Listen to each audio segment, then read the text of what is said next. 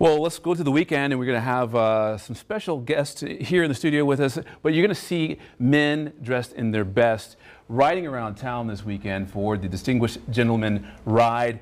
And Zach and Max Matern and Dr. Corey are here to talk a little bit about what this ride means. It's not just guys getting dressed up riding motorcycles, as you wish every weekend was. But let's talk about the ride a little bit. Okay, yeah, so it's going to be this Sunday is when it's starting off. Starts at 9 o'clock, and we're going to have, at the moment, we have about 165 riders. We're hoping we can get even more. But everyone dresses up in their finest dapper attire, and we ride all over the city. We're going to have a police escort. We'll be able to kind of show off the bikes, and it's all for a really good cause. Right. Now, before we get into the good cause, show off the bike that's right behind us. There you go, of course, there you go. When you're dapper, you have to have a dapper machine. What do we have here, just so you can geek out on it just a little bit? I'll let Zach explain this. This is a Triumph Bobber. Triumph is the title sponsor for the event worldwide.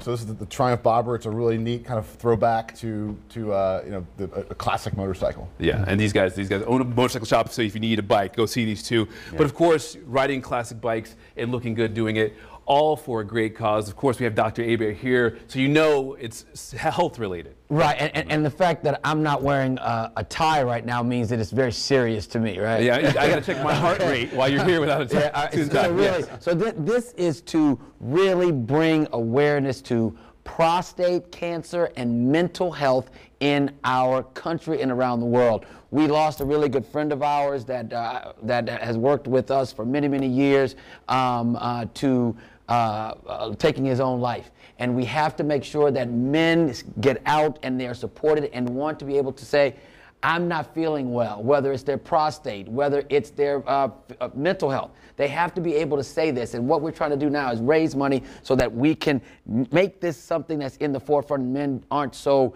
scared to come out and say it, because it takes a lot to ride one of these bikes. I mean, I actually ride one, and people don't really know that, but now you do. I ride one, and it takes a lot of courage to do that, but it takes more courage to go to the doctor.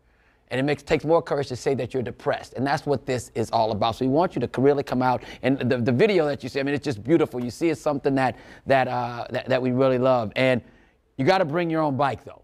Yes. Okay, just make sure people understand that. So you got to bring your own bike. And you have to register. So let's do a little house cleaning. How do you sign up? Where do you need to go? And what's the process? What does it cost, if any? Of course, the ride itself is absolutely free. And to register and to get started, you go to gentlemansride.com. So go to gentlemansride.com, look up the New Orleans ride. This is actually an international event. There's over 500 cities that are participating in this.